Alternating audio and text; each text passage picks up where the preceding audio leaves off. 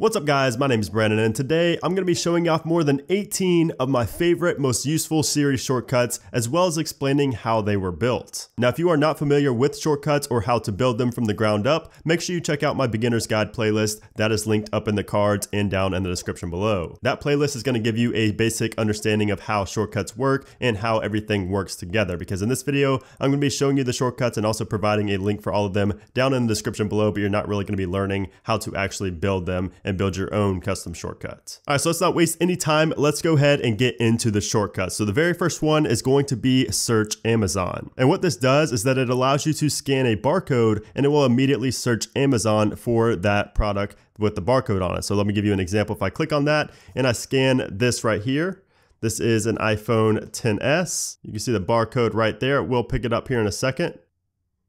There we go. So it picked it up and it asks you if you want to open up Amazon. Click OK. And you can see we'll pull up an iPhone XS, which is exactly what I just scanned there. And this is a super useful shortcut for many different situations. So say you're in like a Best Buy or something like that, somewhere where you do price match, something where a store will price match any price from Amazon. So if you just scan the back of the barcode, you can instantly see what that price is on Amazon and maybe you can get it cheaper in store. Or if you're somebody who likes to flip things, you can see if the price is higher on Amazon, so maybe you can buy it and then flip it on Amazon and make a profit. There's just so many different use cases for this shortcut, and I actually just used this yesterday when I was picking up something from Best Buy, and sure enough Amazon had a lower price, so I was able to price match it just quickly using this shortcut and get that same price that Amazon had at Best Buy. So super useful shortcut there. And if you click on the three dots, you can see it was built by doing a scan QR code and then count the characters, and you can see we have an if then statement here. So if the input was less than 12, then it was not a UPC, otherwise it will scan it and instantly go into Amazon. And you can see we have that custom string of text there to go into the Amazon application with putting the barcode, the actual numbers in there at the end of this URL. So like I said, the links for all these will be down in the description below. I'm not going to describe every single detail of how these shortcuts work. I'm just going to give you a basic overview, and you can download it with the link in the description and go through it yourself. And of course you can modify all these to your liking if you want to. Next up is another shortcut related to Amazon, and this is Amazon price history. So let's go into the Amazon app real quick and let me show you how this works. So let's not do the iPhone here. Let's just go back to the home screen. Let's do these random shoes right here. Let's just pick these random shoes. So you can see right here, we have these shoes and they are $130. But let's say we want to know if they were cheaper last week or if they were more expensive last week. Let's see if we can possibly see if an upcoming deal is coming. We want to know basically what the price history has looked like. So if we go down here to share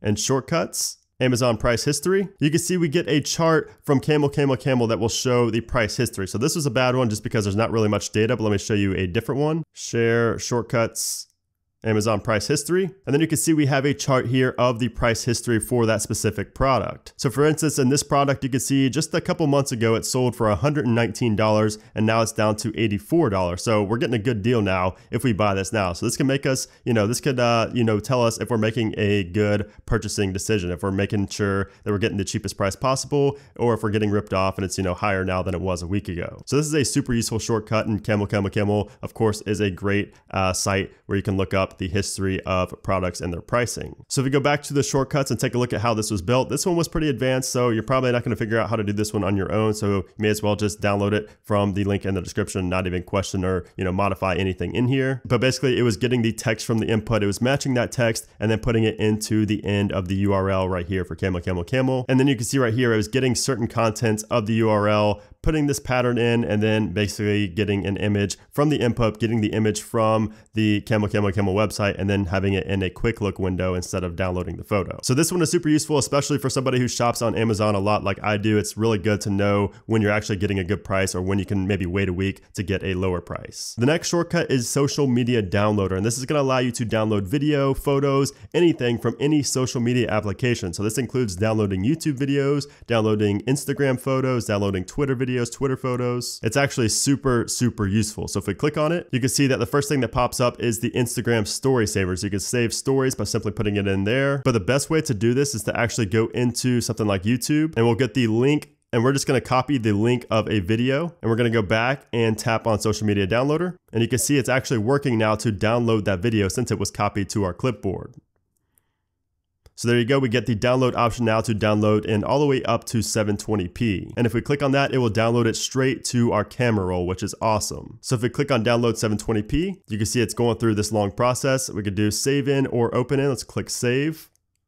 Okay, and now if we go to our camera roll, you can see we have that video right there. And like I said, this works for Twitter videos, Instagram photos, all that good stuff. And you saw you could also download from the store. You could also save these stories and things like that. So if we go into how this works, it's actually pretty advanced. So I'm not going to go through the whole thing, but you can see basically it has the different conditions for different social media applications. And it's a super, super long process that I'm not going to go through, like I said. So just download this in the description below and you will be able to download anything you want from social media straight through Shortcuts. The next shortcut is device screenshots, and this is actually going to add a border of like an iPhone to all of your screenshots, so it looks really good when you share those screenshots. So if we click on that, it's going to ask you, do you want to download device images and install? You're going to click OK, and then you can see it did work right there. So if we go into our photos and go to a screenshot and click on the share, go all the way over until we see shortcuts, device screenshots, and then you choose which device you actually want the border to be. So I'm going to do the iPhone 10, and you can see there we have a really cool image of our screenshot inside of an iPhone 10. So this is really cool, again, for sharing things on social media or just to have. It's really awesome that you could do this straight from Shortcuts. And this is another one that I'm not going to go through. You could just download this in the description below. The next one is the discount calculator, which I actually showed in my previous Shortcuts video on actually how to build this. So if we click on this, let's say we want to know what 40% off of $120 is. So let's do $120 is the price. We want to know what 40% off is.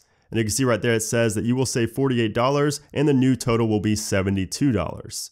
So this one is super useful, and I did show how to build this again in the previous video. So if you want to know the details on exactly how I built this, just go back and watch my previous video on Shortcuts. The next one is another very useful one for IMDB rating. So if you find yourself on Netflix a lot, if you find yourself on Hulu a lot, and you're basically wondering, what to watch, and you want to know if it's good or not, and you want to check the IMDB score, this is a great shortcut for that. So if you click on it and you type in a movie or TV show you're interested in, so I'll just type in Better Call Saul.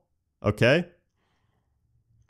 And it will automatically give you a pop-up of the actual rating on IMDb. So you can see right there, it shows that Better Call Saul got a rating of 8.7 out of 10. So this is really cool if you want to just talk to Siri when your device is just sitting over, you want to ask what the rating is. You could do that. Again, you do that by going into these three dots, clicking this, and setting up a voice command right there. And you can also do this from the share sheet as well. It's pretty useful that way as well. And I'm not going to really run through everything in here again because it is pretty advanced and you're not really going to learn anything from looking at this. So the next shortcut is days until, and this is another very useful one if you have like a trip coming up or if you have like an anniversary or a wedding coming up and you want to know how many days are till that date. So let's say the starting date is today and we want to know how long it's going to be until December 10th, 2019. So let's click OK.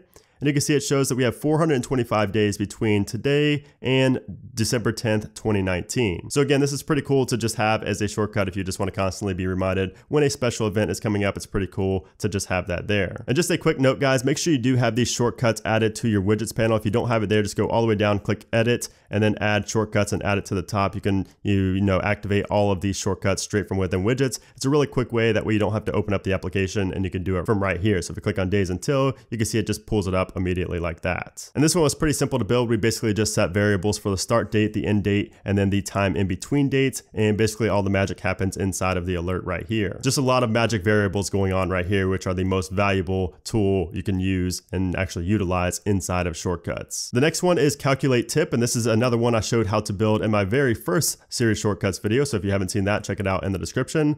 So let's say the bill is $120.74.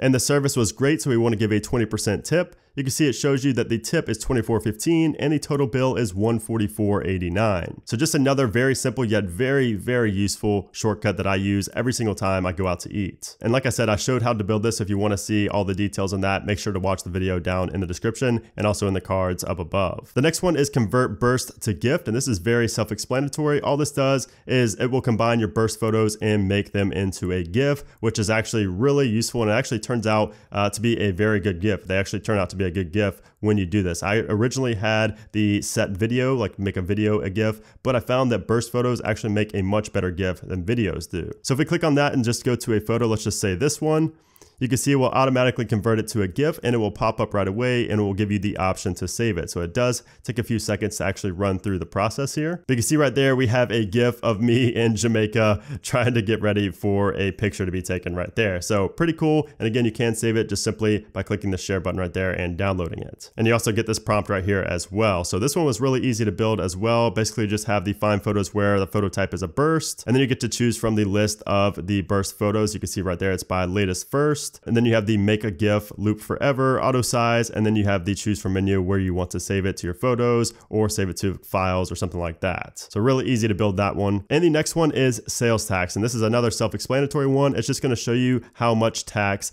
is actually added on to a certain price. So it will need access to your location because it is location based. This way it works with every single state. So if we put in our subtotal, let's say $255.96, you can see that the total after tax is $273.37. And you can see this one was built by basically getting the state, your location, and then using the state as your location and basically showing local only. And then it shows you all of the values for each state right there. And then it takes the subtotal and multiplies it by the value right there. And then it does round it up and it gives you the final rounded total. So that is a very useful one as well. And you can kind of use that in tandem with the calculating a tip or the discount calculator. The next one is directions home. And this is another very useful one. If you're lost, you don't really know where you are, and you just want to get home by saying to Siri, you know, get me home. Or of course, you could just simply click one button from the widgets panel or within shortcuts for directions home. You click on it, it immediately takes you to the route to get there. Obviously, this is a fake location right now, and I have location services off, but if it was on, it would automatically set up a route for you to get home with a predetermined destination. So if you click on the three dots right there, basically you just set your street address and then show directions for driving. This is a super simple one to build, but yet a super effective one to have in your shortcuts library. And this goes perfectly with the next one as well. And this is home ETA. So if you click on this, let's click OK to access our contacts. And it will actually send a text to a specific person that will show, hey, I'll be home around 1:26 a.m. So what it does to get this time right here of 1:26 a.m. is that it pulls your current location and then it pulls the location of your home and gives an ETA as to when you'll be home again, and you can send it to a specific person. So if we go into these three dots right here, you can see right here we have our street address, we have get travel time from the current location.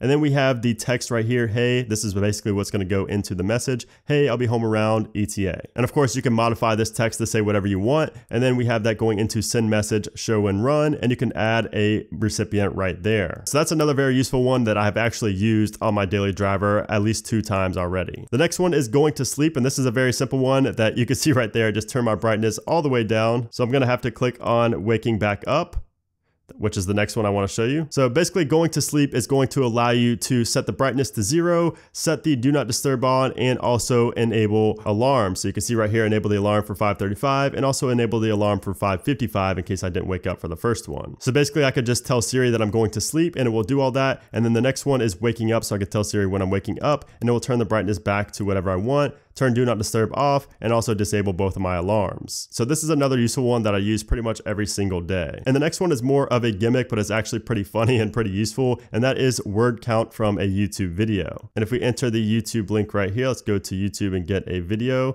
Let's just say Costco, because they're probably going to say Costco a lot in this video. Let's paste this link. Okay. We want to know how many times Costco was said in this video. So you can see Costco was only mentioned 15 times. That's surprising in this video. So again, a pretty gimmicky little shortcut here, but it's actually pretty funny to use, especially when it's a content creator like myself using this. I can see which words I say a lot, and maybe I need to cut back on saying that word so much. So you can see right here, all it does is it asks for the input and asks for the word, and then it gets the URL from DIYcaptions.com, which will basically run through the closed captions of that video and match it with the certain word that you're looking for, how many times it was said. So a pretty funny yet gimmicky shortcut there. The next one is Wi-Fi via QR code, and this is yet another shortcut that I showed how to build in one of my videos. So if you haven't seen that, check it out in the cards in the description. But if you click on this, basically it pulls up a QR code that will show you, or it will allow you to get into the Wi-Fi network without touching a button. So basically if you had another device or somebody came to your house, all they'd have to do is pull up the camera, scan this QR code, and they would instantly be connected to your Wi-Fi network. And if we go into the three dots right here, you can see all it does is it pulls your Wi-Fi name, it gets that variable as the SSID, you enter the password as the text right there, then it gets that text as the password,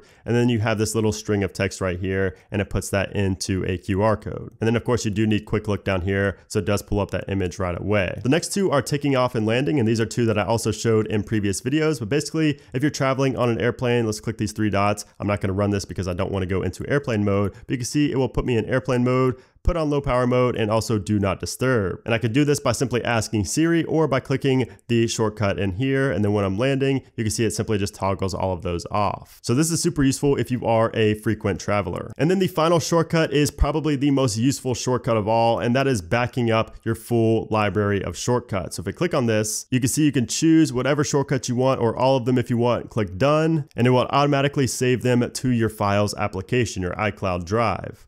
So if we go into the three dots right here, you can see basically it shows you to get the shortcuts, choose from the list, and then it will save the file automatically. You can also have this to save. You can ask it where to save if you want, but I have it set to automatically save to the destination of shortcuts inside of files. So just to check it out, if we go into my files application, iCloud Drive, if we scroll all the way down, you can see we have shortcuts right there, and here are all of my shortcuts. And you can see those device frames were also added in here as well. And this is great if shortcuts crashes or if you just have some kind of memory loss and all your shortcuts are gone one day. This way they are all backed up and you can import them back to shortcuts if anything were to happen. So anyways, guys, there you have it. Those are my favorite, most useful Siri shortcuts here in iOS 12. I hope you enjoyed it. Hope you got at least one new shortcut in your library from this video. If you did, make sure to hit that thumbs up button. I would really, really appreciate it. Also, make sure to leave a comment down below if you have any other useful Siri shortcuts that I may add in my next video, showing off my top 10, top 15, top 20, whatever it ends up being in the next video. I do plan on making another video just like this, showing off my favorite shortcuts at the moment. So if you have one that you would like to suggest, make sure to leave that down in the comment below. If you have any other questions, concerns, anything at all, make sure to leave it in a comment below and I will probably respond because I do love responding to you guys down there. But anyways, guys, thanks again for watching and I'll see you soon.